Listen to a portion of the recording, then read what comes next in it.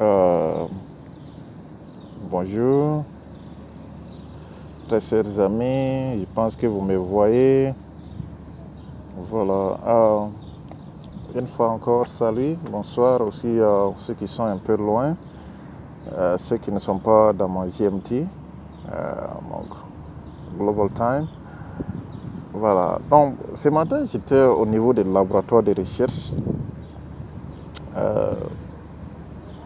Quand je dis laboratoire de recherche, ce n'est pas recherche scientifique. Je des recherches sur l'investissement, des recherches sur les agrégats d'investissement ou bien les retours d'investissement, le financement. Voilà. Mais il y a des choses qui fascinent dans la vie. Vous savez, il y a des choses, quand tu vois, c'est très joli, c'est très magnifique, c'est bien organisé, c'est bien fait. Et il faut les apprécier. Il faut les donner leur propre valeur. Voilà. Et maintenant, ce matin, j'étais en train de réfléchir sur un sujet qui peut vraiment peut-être ouvrir des portes à d'autres personnes. C'est un sujet aussi d'analyse, c'est un sujet critique sur les investissements en Afrique. Il y a des choses que j'ai vues dans les laboratoires. C'est des jeunes qui ont pu investir, ils ont pu exposer leur talent, ils ont pu exposer leur potentiel. Voilà. Et cette vidéo, c'était pour élaborer les épines qui freinent le développement,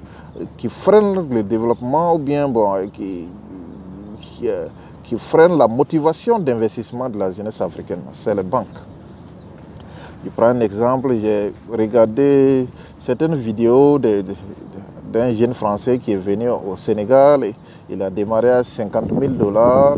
Il a fait son premier auberge, ça a donné. Il a contracté des crédits avec des banques françaises qui ont financé, accepté financer. C'est-à-dire, ils ont cru à son potentiel.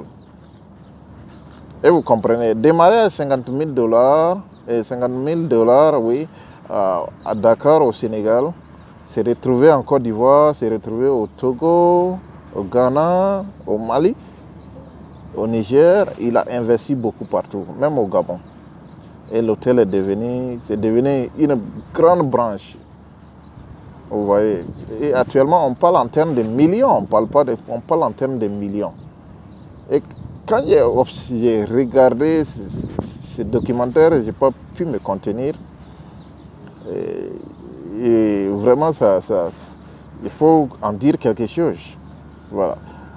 Les banques africaines, l'hésitation, la méfiance des banques africaines en rapport avec sa jeunesse est en train de tuer un potentiel du côté de la jeunesse. Ils sont en train de tuer un potentiel. Quelqu'un qui a une belle idée, quelqu'un qui a quelque chose où même vous savez que ça peut bien marcher. Quelqu'un qui a même démarré, quelqu'un qui veut finir, quelqu'un qui veut innover. Il veut travailler à ce que peut-être sa région, la ville, étaler quelque chose de très innovant. Les banques ne sont pas motivées à accompagner cette personne. Tu vas appeler les banquiers, ils vont t'exposer, te donner des conditions qui ne sont même pas nécessaires. Des conditions qui ne sont même pas bonnes. Vous voyez, quand c'est comme ça, premièrement, c'est décourageant. Deuxièmement, le projet ne peut pas aboutir. Troisièmement, nous sommes en train encore d'exposer ces modèles traditionnels qui font que, vous voyez, c'est les mêmes hôtels, c'est pas joli, ça ressemble, c'est des modèles traditionnels, c'est pas joli. Vous voyez. On a besoin de changer de camp parce que la jeunesse africaine voyage. Ces gens-là voyagent, ils voient la réalité dans des autres pays, ils voient le luxe qui est là. Mais maintenant, s'ils veulent exposer ces luxes-là au pays, il faut que nos banques acceptent cette réalité, que le monde est en train de changer, où il faut accompagner cette jeunesse-là. Voilà. Donc, c'était ce côté, j'étais en train de vouloir insister, que l'hésitation de nos banques, la méfiance de nos banques, le fait de nous donner des conditions qui ne sont pas nécessaires du tout, qui n'ont pas de sens, c'est en train de freiner, c'est en train de tuer le génie qui est là en la jeunesse africaine. Souvent, c'est décourageant, c'est décevant. Voilà. Donc, je vais m'arrêter pour aujourd'hui.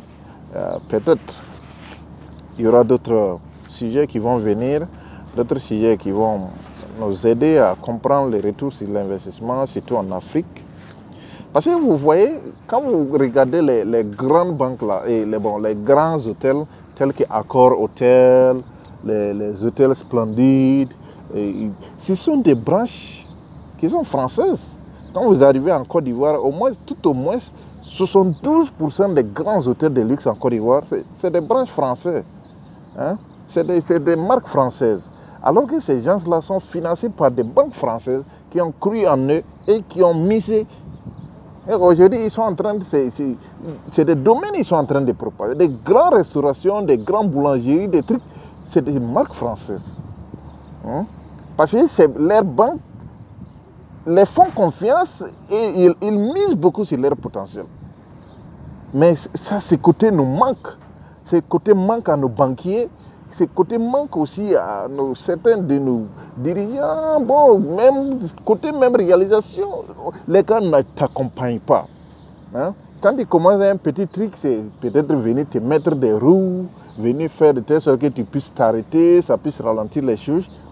Les gars ne sont pas prêts à t'accompagner. C'est ça qui nous tue, ça nous décourage. Nous, on veut souvent des accompagnements, on veut que vous nous accompagniez à réaliser nos rêves. Hein? Pas nécessairement que ça va nous faire profit, mais peut-être ça va nous faire un profit général, un profit social. Vous voyez, quand il y a un grand hôtel qui a engagé des servantes, des gens qui travaillent permanemment à l'hôtel, ils ont des salaires, ils ont les besoins à quoi donner à leur famille. Vous êtes en train de participer à un investissement social, même si ce n'est pas un investissement capitalistique, c'est un investissement social au fait qui permet à quelqu'un qui est embauché à votre hôtel de pouvoir nourrir sa famille. Hein? Vous regardez même la première étape, quand vous engagez les maçons, les manœuvres, tout ce processus-là. Hein? Et vous êtes en train de participer au développement de la commune, vous êtes en train de participer au développement de la ville, de votre région. Et l'autorité qui est au sens propre, qui doit manager à ce que vous puissiez finir cette réalisation, doit au moins vous accompagner, pas seulement vous freiner. Voilà, donc je vais arrêter cette vidéo aussi un peu ici. Et je pense que mes prochaines vidéos pourront servir d'éducation, termes éducationnels.